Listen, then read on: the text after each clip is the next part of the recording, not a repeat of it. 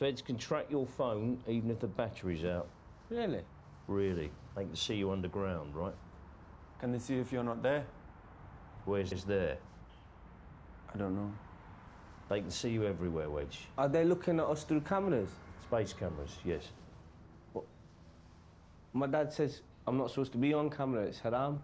With the greatest of respect, Fessel, your dad eats newspaper. Not anymore, he eats moths. Exactly, bro. Look, the way to stop the feds tracking you is very simple.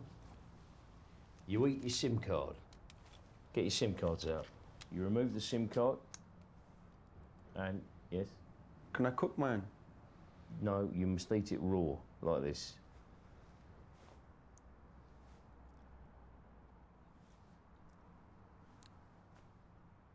Good boys. Right, salam, lads. Thank God. Right. We're in our SIM cards. Anti-surveillance. Right, you know they still work inside you, Berry. Eh? They can still track them inside you. That's not going to be very helpful in Pakistan. What?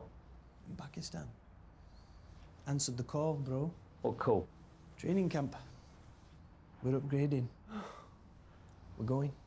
Why'd you get the call? Why didn't I get the call? Because you don't have an uncle in Pakistan, Berry, last time I checked. You got an uncle in Folkestone, though. Are there any training camps in Folkestone? Why do we need a training camp anyway? We're primed. We don't need some tramp up a mountain telling us to set a fuse. We don't need some packy step-though telling us when to go.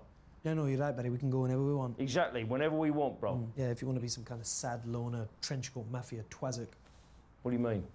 Well, what I mean is you can either be a stupid nutter Muslim who blows a bag full of nails into his own guts at a toilet at TGI's, or you can be a proper soldier in the Mujahideen. I'm already in the Mujahideen. No, you're not, bro. No, not until you join the army and hold the sword and touch the sky. Proper chain of command right to the very top. All right, I'm coming. Oh, you want Paki Steptoe now, do you? Listen, I am the most Al-Qaeda one here. Think of the group, Barry. Think of what we're trying to do, right? It's best to stay here, bro. You're a liability and you're a loose cannon. What?